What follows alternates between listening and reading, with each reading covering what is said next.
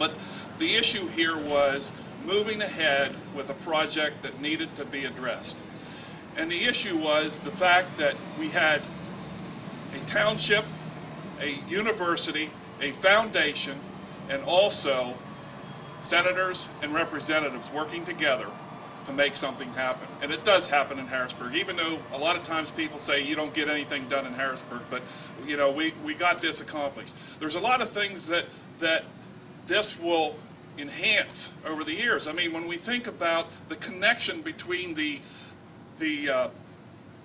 conference center and the college, it will alleviate a lot of traffic congestion as we move back and forth.